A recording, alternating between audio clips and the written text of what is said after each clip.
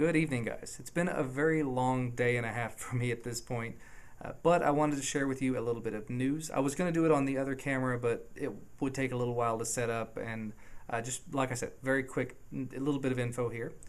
If we'll look over here, you see I do have the MacBook Pro. Let me go ahead and switch it to macro mode so you can probably see. We are running, if you can't tell, Ubuntu 11.04. This was actually pretty quick and easy to set up thanks to Lmol3, that's Luke. If you want to check out his channel, definitely go ahead and do so. Basically what I ended up doing was I went into the Mac OS, I went into Boot Camp and told it to resize the existing hard drive to make room for it. But I didn't go any further than that. Once the partitioning was done, I loaded up the Ubuntu 11.04 live disk. I went into the installation process, I created the partitions I needed, and in this case it was just a root partition and swap, and did the installation, and I was good to go.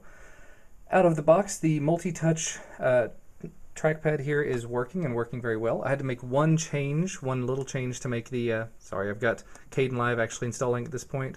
I had to make one change to make the multi-touch work correctly so I could scroll with 2 fingers. See, I'm using 2 fingers scrolling. But other than that, the U-touch stuff that they created, the 3-finger sliding around, works very, very nicely, as you see there. There's a 4-finger touch that's supposed to work, but is not working for me. I think you're supposed to be able to do 4 fingers and scroll up, and the launcher will go away or something. 4-finger click will bring the dash out. It's not doing that. Hey, it did. Huh. Surprising. So 4 fingers, click. Maybe, maybe not. So far, though, the only thing that did not work out of the box was the wireless because it's Broadcom and because it's too new. But as you can probably see there, and I'm going to switch back, here's a little click.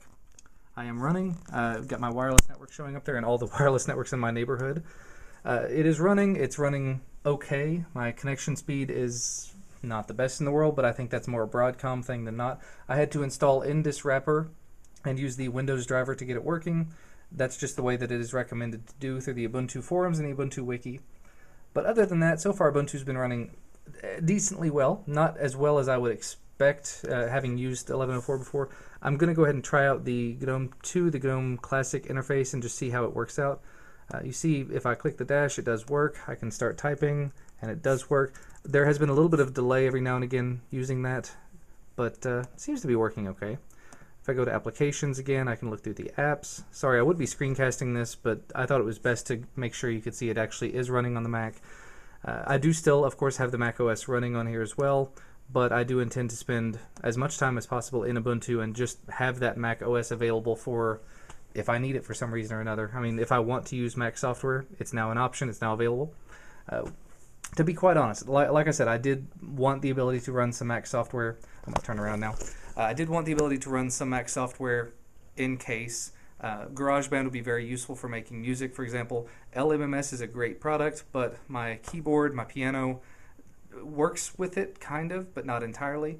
I believe it works completely and 100% with GarageBand out of the box, and GarageBand came free with Mac. However, like I said, I'm going to be spending most of the time in Ubuntu, going to still be doing all of the videos in Arch or Ubuntu using Kdenlive. I'm going to try to learn Blender, there's a lot of Linux in my future here. I'm not switching, I'm not converting or anything, just opening up doors for the future because I don't like, well, okay, I have tied myself to one OS as a 100% fanboy, almost a zealot for a long time, ignoring any potential issues that might arise. A lot of people have had issues with Kdenlive in the past. I've had a really good experience with it, but it is by no means perfect. So for a quick video, the stuff coming out of my T2i in Kdenlive does not edit smoothly. I ran it through iMovie very quickly. It edited very quickly, very easily. No stuttering, no problems. Not intending to start using iMovie or anything because it's not a product I'm a huge fan of. I don't like the interface, but it is nice to have it as an option. If I needed to make a quick video, I could. Anyway, I'm going off on a lot of really odd tangents here. There's been so much anger, I guess, building up in the last day or so. Sorry, I am doing this handheld, and I don't have a wide-angle lens at the moment, so you're probably seeing a lot of this. But there's just been so much anger in the comments, and I really wish there was something I could do to allay a lot of the fears, to maybe, I don't know, address the issues. what do you guys think of the idea of doing a live stream where I can just talk one-on-one, well, not one-on-one, but one-on a few of you to address any issues you might be concerned with, to just talk it over. I mean, I used to do live streaming all the time, and I was thinking of doing one today, but I've exhausted again. I don't know. Let me know what you think about that in the comment section below. Like I said, Ubuntu running admirably on here, not running amazingly well or anything, but it is running. And I'm sure with some tweaks and with some performance tweaks, maybe going to the classic GNOME interface, I will get some better performance out of it. But I think that's about all for now. Just wanted to do a quick update that has very quickly turned into a 7 or 8 minute video. Thank you so much for watching. I will probably be editing this in Kdenlive 0.8 on the Mac just to see how it works out. And I will see you next time. Bye guys.